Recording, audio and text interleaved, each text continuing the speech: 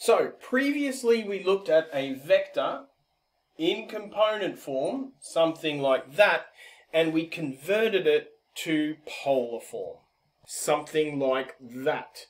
So the question is, if you were given that and asked what that was, how would you do it? Alright, well, let's take a look. Here is a vector in polar form. Let's write it in component form. First step, very, very simple. You'd draw a picture, wouldn't you? Of course you would. You're the sort of person who draws pictures. Okay. A length of 5 and an angle of 30 degrees with the x-axis. Okay. This is going to be really straightforward. It's just trigonometry. Right?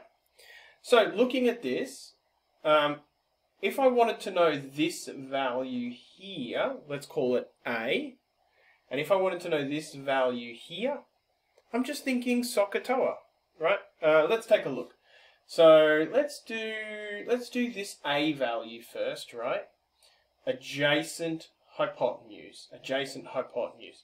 So cos theta equals adjacent over hypotenuse. Okay, what's the hypotenuse? The hypotenuse is 5. What's the adjacent? I don't know. That's the thing I want to know. And the angle, 30 degrees. Okay, I can rearrange that to 5 cos 30 degrees. And that is going to be equal to the value of A. I'm going to stop there because it's very, very useful information, and we're going to be able to sort of generate a very nice, neat, awesome formula from it. Okay, what about B? Okay, well, that's just sine, right? Because sine theta equals opposite over hypotenuse. And then we know the angle, sine 30 degrees. We know the hypotenuse is 5, and that's going to be equal to opposite. We rearrange that to be 5 sine 30 equals the opposite. I should stop using the opposite here. It looks like a 0, and I've used the letter B. Let's make it B. Alright, so these two things are really super awesome, right? Now, A is how far across it is. It's the first component in our component form. So we know that V is going to be equal to whatever this value is here. And I'm going to resist typing it into my calculator. I'm just going to write it at 5 cos 30. Right? This one here, this is how far up it is. This is our upwards component, 5 sine 30. Done. Fantastic. Now, of course, I can type it into my formula, into my calculator. I'll do it now. All right, 4.33, 2.5. Does that make sense? Well, it's not too steep of an angle. It's 5 long here, and so I'm saying it's 4.3 long here and 2.5 up. That feels right. Okay.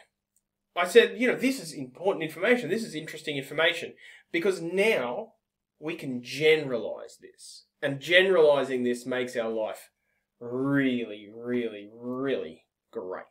Okay, because here's the general version of all of this stuff.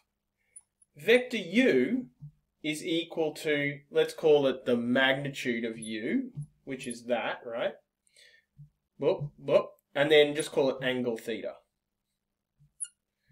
Alright, so this represents every single vector ever created. It has a magnitude of, itself, its own magnitude, and it has an angle theta. We can convert that to component form using essentially this formula. We can say that vector u, therefore, will always be equal to the magnitude of itself cos whatever angle it happens to make with the x-axis, sine whatever angle it happens to make with the x-axis.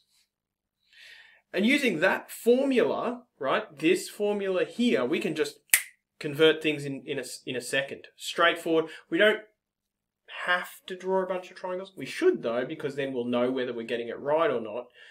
But if you were told something like, okay, I've got a new vector for you. The vector is 7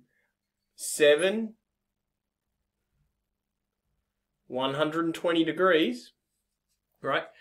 You can put the number 7 here, right? So it's going to be 7 cos 120. Put the angle in. 7 sine 120. Put the angle in. Boom, boom. 2 answers, and we're finished. Done. As you can see, converting from polar form to component form, given this nice, neat little formula, is much, much easier than working the other way, I think. But it is important to understand that, like, it works. This is the reason it works. It's just trigonometry. It's just we have a neat little way of making it happen really fast. Practice, practice.